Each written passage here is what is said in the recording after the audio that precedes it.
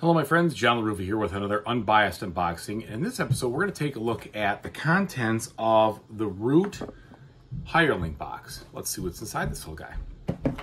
And as usual, folks, please like and subscribe to my YouTube channel so I can keep building up my fan base.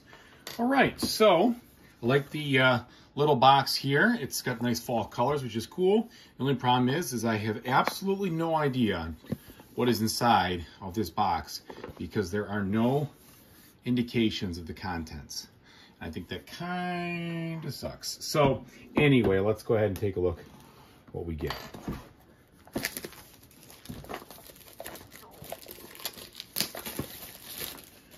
All right. All sorts of cool things. Look at this. See this? All sorts of cool things inside here. They should have had some of that on the back, right? I know they went for the aesthetics, but the inside of the box looks great. Here we've got the landmarks pack. So what's inside here? And they have, they tell you what's inside the landmarks pack over here. So you got that. Okay, so here we have some bags. We've got the 4 different landmarks. If I can open them up. Okay, we've got like this anvil. I probably should read what they're called. So we've got that would probably be the Legendary Forge. This is looking like the Black Market here. Then we've got the Elder Treetop. And finally, the Lost City. Okay, and it comes with a pack of cards, most likely telling you about how they actually work and such. It's I see that they have included something on the tower, which was a landmark from an earlier expansion a couple of years ago now, as a matter of fact. All right, so just opening this up. And yeah, these are the landmark rules to tell you what to do, about the setup of them, and the treetop, and the Lost City, the Black Market, the Legendary Forge, the Ferry, which was from an older one, and the Tower. And these are nice, high-quality cards. Even though it doesn't matter so much for setup cards, they do have a nice texture to them, and they're easy to see what they represent. Medium thickness on these. Okay, so that's that. Then we've got the Hireling rules here. Look at this cute little book. So very small in stature here, telling you about how to get all this stuff.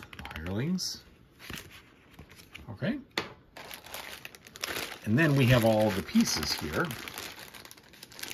So as you can see, the different types of hirelings. So, and I apologize, I don't remember exactly what some of these are. I mean, these are the mole people. So it looks like you've got, here's some lizards. Here's some of the, this looks like one of the new ones, maybe the Iron Fox or something, I'm not sure. These are some Pied Piper looking dudes. Red birds of sorts. And then this guy and those guys. Sorry, I just don't remember exactly what all this was. It was so long ago when I backed it. I do like the fact that they included bags for everything, which is good. So thank you. Here's some tiles. Nice size thickness there. And then here is the information, most likely about the hirelings. Open this up without bending the cards here.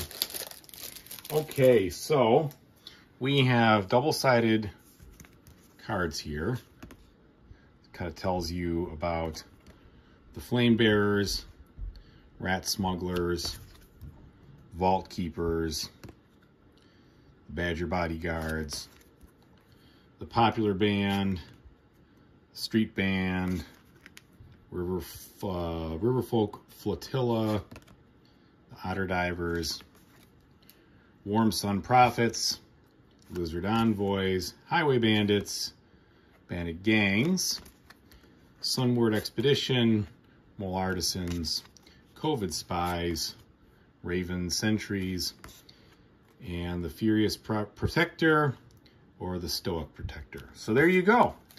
Lots of stuff in this little box here. Hopefully you enjoyed taking a look at the contents. Thank you so much for watching. I really appreciate it. And whatever you play in the future, I hope you have an awesome time doing it. Take it easy, everybody.